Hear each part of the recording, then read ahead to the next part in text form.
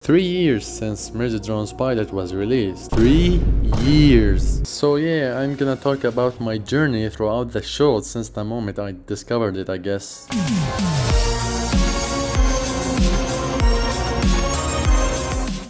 I mentioned that I started making content about the show since episode 6, but that doesn't mean that I started watching the show at that time. I was actually around Murder since the pilot. Not only that, I was around Glitch since 2018 with the funny Ho-Ho Mario worshipping spaghetti show called SMG4. And yeah, that's probably what got me into Murder. I was a huge SMG4 fan. I almost watched every episode of his back then. Now he's kinda... not ideal. But in 2020, on the beginnings of November, I believe, if my dementia did not affect me as a person, I was randomly scrolling through my recommendations page until I saw a video called Murder Drones the Pilot with a weirdly displayed robot in the thumbnail, and I was like, damn, the thumbnail looks really interesting actually. Shut up, you dirty-minded. And then I clicked on the video. I don't exactly remember what I was expecting, honestly. Amazon drones killing humans because I don't know why. So yeah, I watched the episode and oh my god, how the hell is this made in YouTube and so well written and cool, and I don't know, must have been a big studio, right? So I checked the channel's name and what? The same people who make the funny Gmod with Mario 64 green screen gameplay made this masterpiece? I was mind blown. After that, I remembered they had Meta Runner before, and they release a new episode every week or month. I don't really remember. So they definitely will do the same with Murder Drones, right? 1 year gap later. I completely forgot the show even existed at this point. I was just waiting for the new episode and not even considered checking out the fandom or anything. That's until I stumbled upon a video of someone talking about episode 2. I am not sure who they were. I think it was probably Tyromaniac. By the way, shout out to Tyro for being the first Murder Drones YouTuber I ever watched. And I was like, cool. Wait, episode 2 is out already? 17 minutes and 29 seconds later. Oh my god, how is this getting better? Damn, how are those two made by the same people? Episode 2 is really what got me into the fandom and the show in general. I've watched almost any Murder Drones content there. I watched it and I wanted more. I rewatched the episode many times, then rewatched the pilot. I kept rewatching over and over, and then episode 3 came out and now I am even more hooked to the show than before. It was astonishing, and now I just spend my time all day thinking about how great this show is while rewatching and watching fan content and stuff. And episode 4 was released too, and I also loved that episode. On the first watch at least. We don't really talk about what I think about it now here. The episode threw a lot of plot points that ultimately led to almost nothing at the end, but speculation, conducting theories, dissecting every frame in the episode were really fun, and I think it is what made Murder Drones what it is for me. The show did a really good job at providing mystery and enough questions and lore for the fandom to have fun dissecting, which is a hell of fun, honestly. People say episode 4 and 5 were bad and stuff.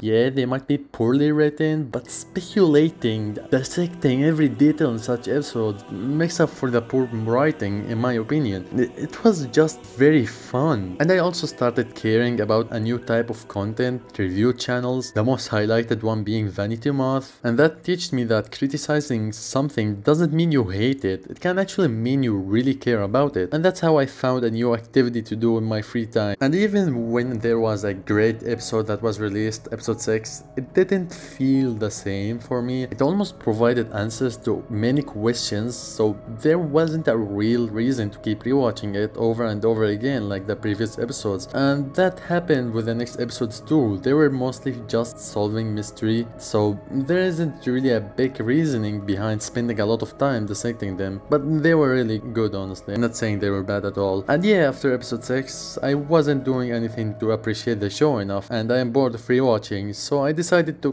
create some Murder Drones videos just to appreciate its greatness, but I didn't become a full-on Murder-Drones YouTuber yet. So yeah, after that, Murder-Drones went for the longest time gap until releasing the next episode.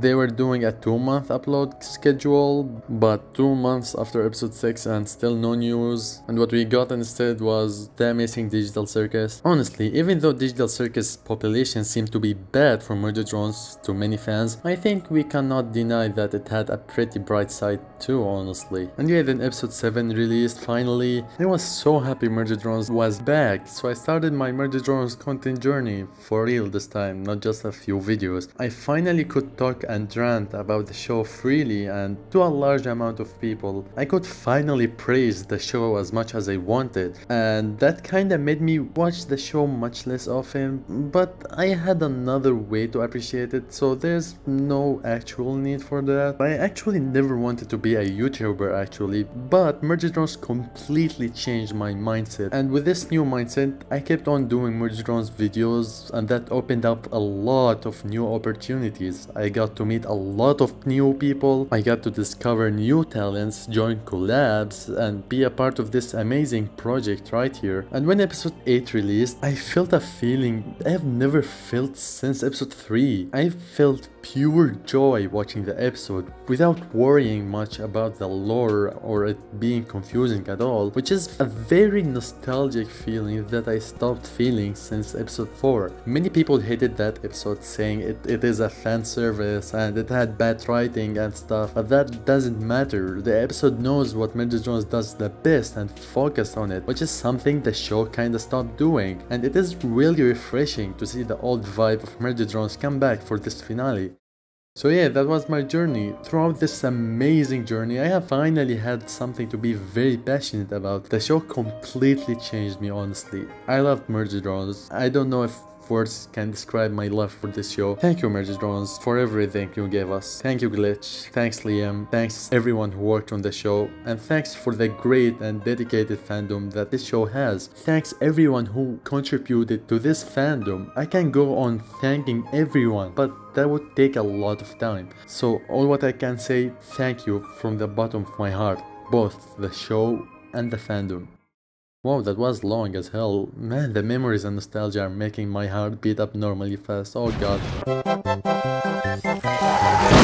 How did you discover Murder-Drones? I talked about it in my clip, but for recap, I was around Glitch since 2018 with SMG4, so that was the reason I knew about the show. I was a big SMG4 fan back then. I loved the show, it was really funny back then, but I never bothered to check their actual animated shows like Metarunner and Sunset Paradise until Murder-Drones. The way I discovered the pilot was by it popping randomly in my recommendations almost 5 days after its release, I think, as I remember. What's your experience with the fandom? I wasn't really in the fandom that deeply. I only started going a little deep in the fandom very recently, but in my general experience, it was pretty nice, I guess. We don't really talk about the bad here, but I didn't know about any dramas at all until recently, and I am happy that I wasn't that deep in the fandom because, yeah, they did pretty weird stuff, I guess. What's your favorite episode? I have 3 options, episode 3, 7 and 8. Even though I currently love episode 7, I did not like it at all when it first came out for many reasons, and Doll died too there, so yeah, it's not my most favorite, but it's definitely somewhere there. Episode 3 is probably more nostalgic to me, and it is probably objectively better written than 8. Also, it was Doll's prime, so yeah, my most favorite episode is 3, I guess.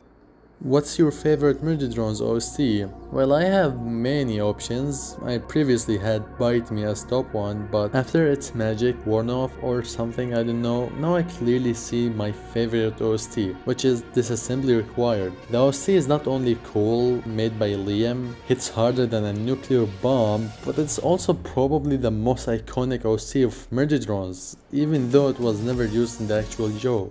What's your favorite character in the show? I really like Doll, I like Synth too, but she's kinda the popular option and I wanna be different, you know. But she is poorly written and ate up screen time and should have died after. Shut up, I'm the one talking here. You do not dare open your doll-hating mouth you got there.